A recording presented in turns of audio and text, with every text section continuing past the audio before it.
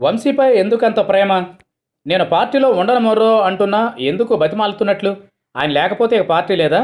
పార్టీకి ఆయనే కావాలా?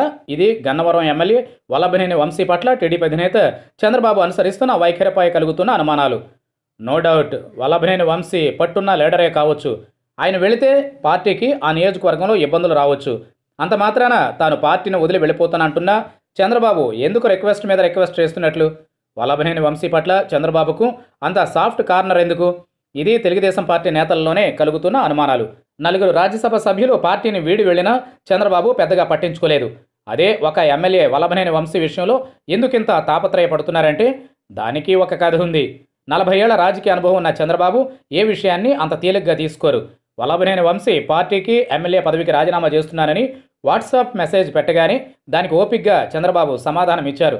రెండో మెసేజ్కు కూడా చంద్రబాబు చూసి ఊరుకోలేదు. వెంటనే రిప్లై ఇచ్చారు. తాను అండగా ఉంటానని భరోసా ఇచ్చారు. అయినా వల్లభనేని వంశీ వినడం లేదు. వల్లభనేని వంశీని ఒప్పించడానికి పార్లమెంటు సభ్యుడు కేశినేని నాని, మాజీ పార్లమెంటు సభ్యుడు కొనకళ్ళ నారాయణలను పంపారు. వారితో చర్చలు ఫలప్రదం కాలేదు. అయినా వల్లభనేని వంశీ కోసం చంద్రబాబు తన ప్రయత్నాలను వదిలిపెట్టలేదు. వైసీపీ కండువా కప్పుకునేంత వరకు తన ప్రయత్నం ఆగదని చంద్రబాబు సంకేతాలు ఇస్తున్నారు. ఇందుకు కారణాలు కూడా లేకపోలేదు. వల్లభనేని వంశీ అంటే చంద్రబాబుకు అత్యంత ఇష్టం. 2006లో టీడీపీలోకి వచ్చిన 3 ఏళ్లలోనే టికెట్ ఇచ్చారు. 2009లో సిట్టింగ్ ఎమ్మెల్యేను కాదని చంద్రబాబు వల్లభనేని వంశీకి గన్నవరం సీట్ ఇచ్చారు. జూనియర్ ఎన్టీఆర్ సిఫార్సుతోనే వల్లభనేని వంశీకి టికెట్ ఇచ్చారు. వల్లభనేని వంశీ, జూనియర్ ఎన్టీఆర్, కొడాలి నాని మంచి మిత్రులు. దీంతో ఆర్థికంగా చంద్రబాబు వంశీకి సహకరించారు. వల్లభనేని వంశీ జగన్ను కలిసిన వెంటనే కొందరు సీనియర్ నేతలు వంశీని సస్పెండ్ చేయమని చంద్రబాబుకు చెప్పారు. అయితే చంద్రబాబు అంగీకరించలేదు.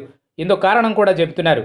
తాను పార్టీ నుంచి ఒక్క కార్యకర్తను కూడా వదులుకోవడానికి సిద్ధంగా లేనని చంద్రబాబు స్పష్టం చేయదలుచుకున్నారు. వల్లభనేని వంశీ అంశాన్ని రాష్ట్ర స్థాయి అంశంగా తీసుకెళ్లి సానుభూతి పొందాలనుకుంటున్నారు. 40 ఏళ్ల రాజకీయ అనుభవం ఉన్న చంద్రబాబు బతిమాలినా వంశీ వినలేదన్నది, బలంగా జనంలోకి వెళ్లాలన్నది ఆయన యోచనగా ఉంది. ఇలా వల్లభనేని వంశీతో పాటు వైసీపీని కూడా ఇరుకున పెట్టాలన్నది చంద్రబాబు ప్రయత్నం. మరి ఏం జరుగుతుందో చూడాలి.